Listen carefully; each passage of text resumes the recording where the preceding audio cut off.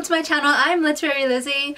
Today I'm going to be doing my October wrap-up as well as my Spookathon wrap-up. Tomorrow's Halloween. Hopefully this video will go up today so I can plan my TBR for November. Okay, so I read quite a few books this month and I am just really excited to share with you guys what I thought about them and give you a brief review and just some of my thoughts, like what I thought about these books, because some of them are really good and I'm just really excited to dive into this video. So let's just go ahead and get started. The first book that I read this month was And Then There Were None by Agatha Christie. This was a really excellent take on guilt and retribution. It had a lot of really excellent tension and suspense build up. This book was really simple, but it was such a clever murder mystery. It was really elegantly deceptive because I was continuously guessing who the killer could be, because each of the characters in this book are potential suspects, and I was just really surprised when we find out who the killer actually is at the end of the book.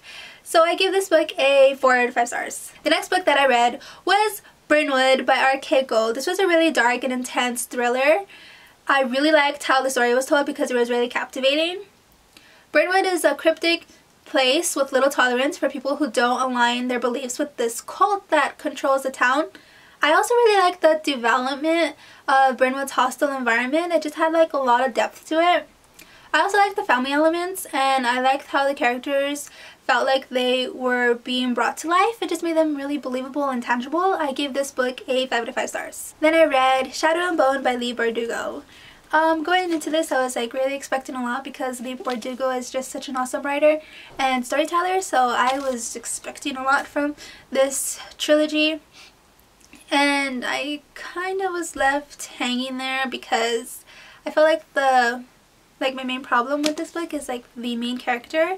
She's just so unremarkable and so unoriginal. I feel like I've seen her character a million times in YA, but maybe that's just me. But overall, this book was really entertaining, but I had to give it a 3.5 stars out of 5. Then I continued on with the Grisha trilogy, and I read the second book, Siege and Storm by Leigh Bardugo. This book was much better than the first book. However, the development and pacing of this book was like so slow, but I ended up giving this a 4 out of 5 stars. Then I read the third book to the Grisha trilogy, Ruin and Rising by Leigh Bardugo. I feel like this was like the best book out of all of them, but even though like I gave this book a 4 out of 5, the same as the second book, this book was like a little bit better than the second book, but not by much. But I still didn't really like the main character, Elena. It's just so weak and dull. And then also like the romance the romance in this whole trilogy was just so off, and it was just really awful. I gave it a 4 because it was just really entertaining, but it just felt, I don't know. Then I read The Language of Thorns by Leigh Bardugo. This book is filled with delightfully rich and enchanting short stories about the Grisha world. This book was just so darkly inventive, and the writing was just very lyrical. I especially loved how on each page you had these gorgeous illustrations and artwork, and it was just so beautiful. This book was just so effortless, so I gave it a 5 out of 5. Then I read An Enchantment of Ravens by Margaret Rogerson. This book weaves a delightful story about the Fae and a gifted painter. I really liked the atmosphere. It was just so whimsical, and I really enjoyed the imagery of the different seasons. I really liked how the author included her own twists on the familiar traditional Fae. This book was just all around awesome and amazing, and I gave it a 4 out of 5 stars. Then I read Hunting Prince Dracula by Kerri Maniscalco. This book was really great. We delve into Romanian folklore, and we have 2 main characters that we follow. They are exploring Dracula's castle, and they are trying to find clues to help solve a murder. It's really cool because they're forensic students, and I just really like their thought processes and how they deduce things. It was just really well explained. Oh, and the romance in this book was really genuine, and it really worked well. The only thing that I didn't like was the ending. I just thought it was too abrupt and just came out of nowhere. But other than that, This book was really good. I gave it a 4.5 stars out of 5. Okay, so that was all for my regular reading, and then I participated in Spookathon, and so now I'm just going to tell you what I read for my Spookathon challenge. So the first book I read was Sleeping Beauties by Stephen King and Owen King. This was my first Stephen King novel, and I was really surprised by it. I liked the crisp writing style. It felt raw and pretty much straightforward, except like the writing was straightforward, but the whole plot was just really convoluted, and I was just having a really tough time keeping track of the characters because there's literally a million characters in this book, and I just felt like it would have been better if if the Kings would have reduced the number of characters, and I think it would have been flawless if the characters were reduced, and because the story was really interesting. I like how this book incorporated sexism and gender divisions. I loved the bizarre blend of ordinary reality and the supernatural. It was really chilling and horrifying and grotesque and all that good stuff. It just really was an effective book in that respect. But yeah, like I said, this book would have been way better without so many characters. But yeah, this book was just really super long-winded and pretty messy, but totally enjoyable. My first Stephen King book, and I really liked it. I gave it a 4 stars out of 5. Then I read The Witches of Glass Castle by Gabriella Lepore. I was really looking forward to reading this book because the cover is just so gorgeous. But I was really disappointed with this book.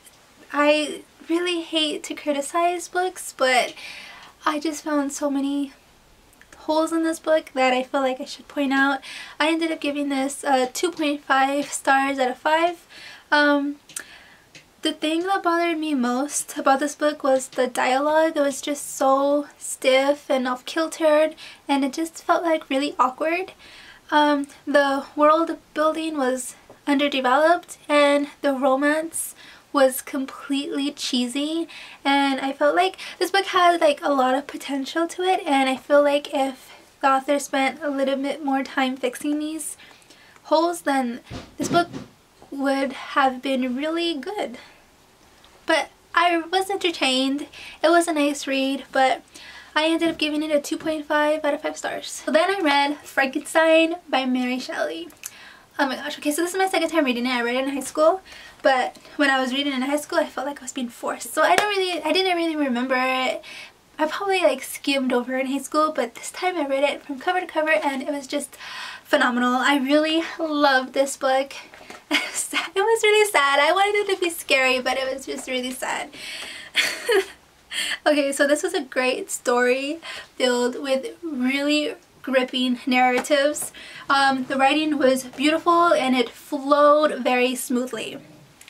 I liked how it explored the innovations of science and how it could be dangerous, and I liked how it criticized human perception of disfigurement. It was just really philosophical, and I really enjoyed it. I ended up giving this a 5 out of 5 stars.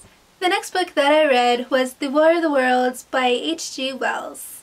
This book was really compelling, and I really liked the message, and I really embraced it. But this book was about the relationship between oppressors and those that are oppressed. I liked how it warns us to change our habits in terms of exploiting other species and even other people that we perceive to be lesser. So that was an awesome message. I gave this a 3 out of 5 stars because I wasn't really that into the story.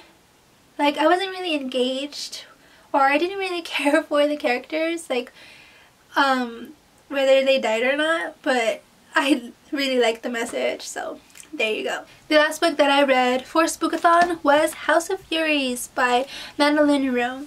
I went into this book thinking that I was going to be scared, but no, I wasn't. But I really liked the paranormal and supernatural aspects of this book.